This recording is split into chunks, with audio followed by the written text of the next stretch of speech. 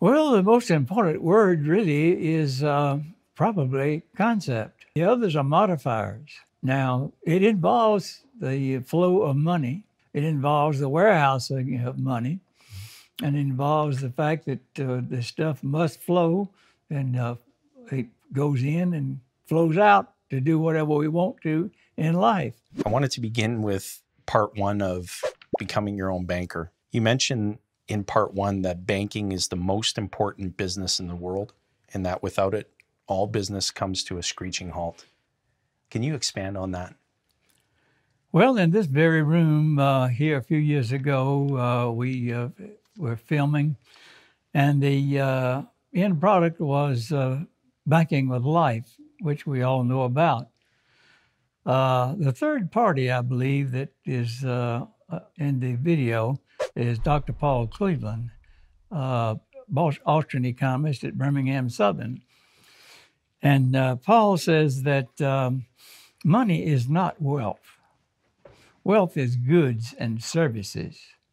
Money is the medium of exchange whereby we acquire real wealth, services, and goods.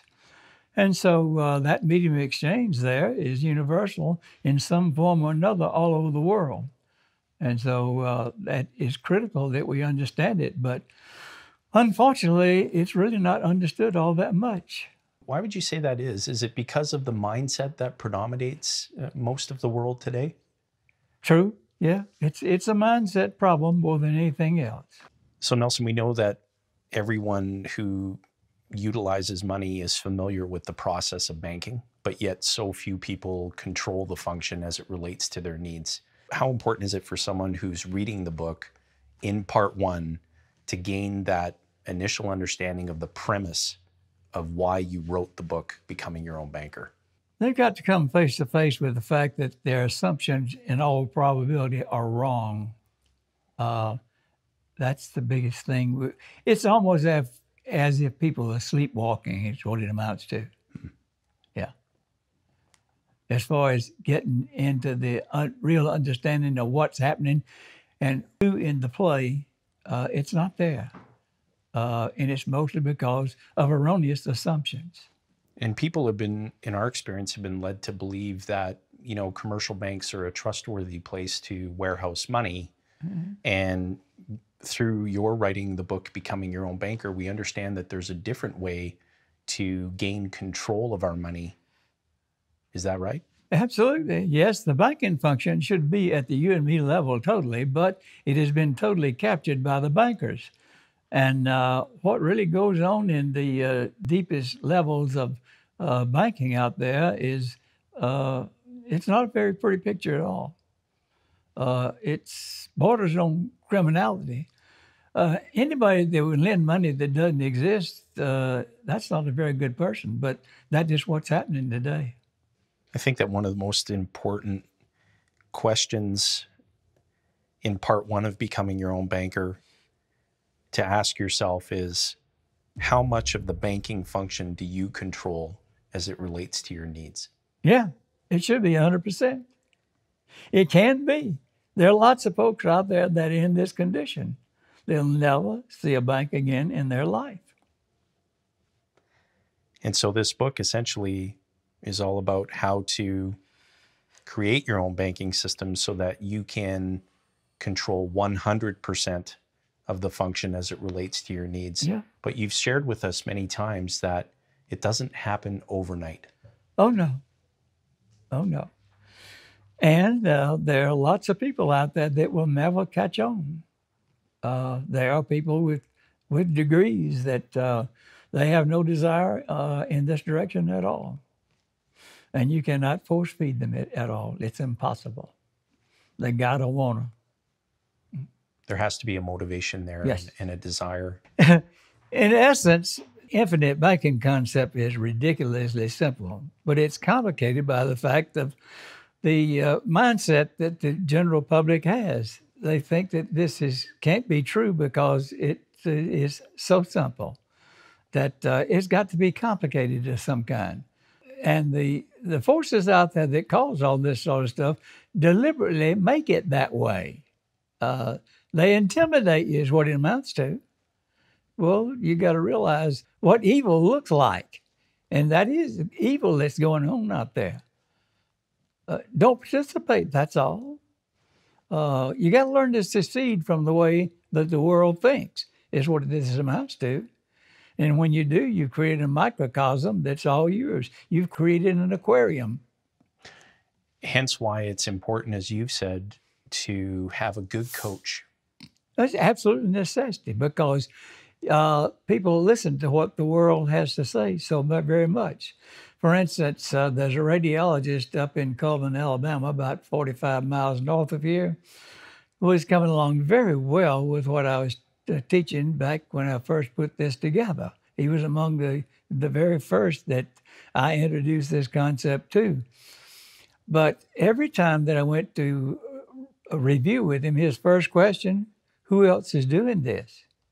I can't find anybody out there that corroborates what you're teaching.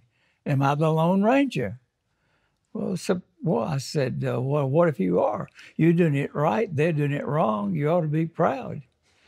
Well, he stuck with it, and by the time he retired, he had more than doubled his usual premiums. And now he sings my praises, but that was the hardest thing I had to do, was try to keep him between the ditches of listening to the nonsense that's going on. And I want to discuss imagination. You focus on imagination as being a really important core aspect for someone to be able to implement infinite banking, and that yes, it ties back into how we think, and that the creative, being able to stir creativity of the mind is really important for implementation of infinite banking. Can you speak to that? Sure. Einstein said imagination was more important than knowledge or ability, and I totally concur. During the time I was in the Air Force for 2 years, I was an aerial photo interpreter. All right, you can learn all kind of things from aerial photos that you wouldn't really think about at all. But in finding people who were candidates for this particular specialty, the number one ingredient was imagination. Well, think of this. What about the genius of Disney, huh? Yes. That's imagination, isn't it? Mm-hmm. The imagination comes first with so much out there. You had the job of putting your finger on what this thing was that you had, that was born out of your life circumstance and out of your mind. And you had to come up with a name for this idea. And you decided to call it the infinite banking concept for a reason. Can you tell us why that is? How imagination ties to infinite? Well, the most important word really is probably concept. The others are modifiers. Now, it involves the flow of money. It involves the warehousing of money. And it involves the fact that the stuff must flow, and it goes in and flows out to do whatever we want to in life. But the more you see, again, the more you see you didn't see. And so that's the reason for the word infinite. How do you describe infinite? You can't. When you define something, you put limits on something. Well, there's no way you can put limits on this. See, the idea that the banking function should be totally controlled at the individual level is a totally foreign idea to 99.9% of the world. But it's true. But again, the common denominator is the control of the money. That in this hostile atmosphere that we have, environment that we have, you can prosper very well and live a very peaceful, stress-free life again, simply by obeying this concept. Because life is so simple when you don't mess with the bankers.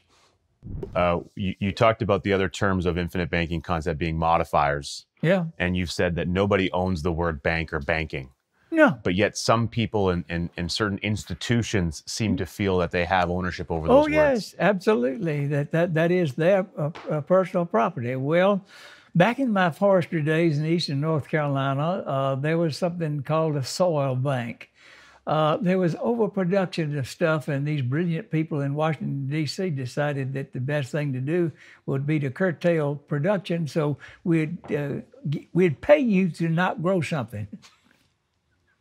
And so that was called a soil bank. Well, are you going to sue the federal government because they use the word bank? All right. Now, our church had a food bank for people who needed charitable contributions of foodstuffs and so forth. We're going to sue them. My wife used to give blood regularly. Guess where she went? The blood bank. We're going to sue them also. But the craziest things happen out there. But I've had all kind of feedback from home offices of life insurance companies because of the word bank. And they can't think that thing through at all. And that really bothers me. But, one of the things that stands out like a sore thumb, let's use a parallel, okay? Back when my children were young, I had a trust agreement, a trust with the First National Bank here in Birmingham. Mm-hmm. I am so glad I outlived that trust, because a trust is no better than a trustee. Mm-hmm. And what I've found is that the guy that's running the trust department of a bank that's a pass-through job. Mm-hmm. He might be there 4 or 5 years, and that's it. Well, same sort of thing happens out there in corporations big time. How many years is somebody actually in office? Uh-huh. So they just kind of slough this sort of thing off. You can't use that word bank because that belongs to the bankers. And that's not so at all. That's life. Well, and using, the term of a bank or banking is an action step. Yes. And so when you talk about the function of banking and controlling it at the you and me level, you're really referencing being able to harness the transactional aspect of how we integrate money in our day-to-day life. Mm-hmm. Does that be a fair assessment? Yeah. Coming up with the name infinite banking concept, and you shared that you feel at this stage that concept is the most important word. Can you just, dig a little deeper into that as to why you think that's so critical? Do you follow automobiles? When I'm driving behind them, yes. Yeah, but do you observe what goes on in the automobile business? No? No. Well, for your information, they come up with concept cars from time to time. This is what a car should look like, whatnot. This is what they're going to look like in the future, et cetera, et cetera. Remember those things back there years ago with tail fins? Wow. Oh, wow. Yeah. And cars so long that banana boats, I guess is the best way to describe them. So forth, but concept, yeah. You said before too that, in retrospect, maybe you should have flipped it around and had it concept infinite banking. Can you speak to that? Yeah, well, that's the way the Spanish do things. Like we say hot water in Canada and USA, but in Mexico and Spain, they say agua caliente.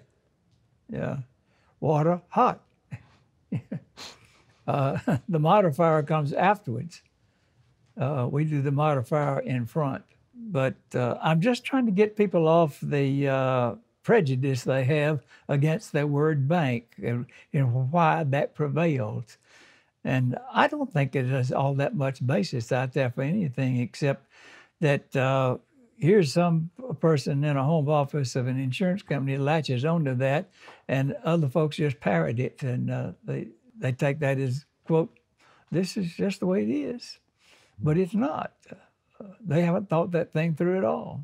Mm-hmm. So I say concentrate on the fact that this is a concept. This is a way to look at things here. And it's not the way that people usually look at things.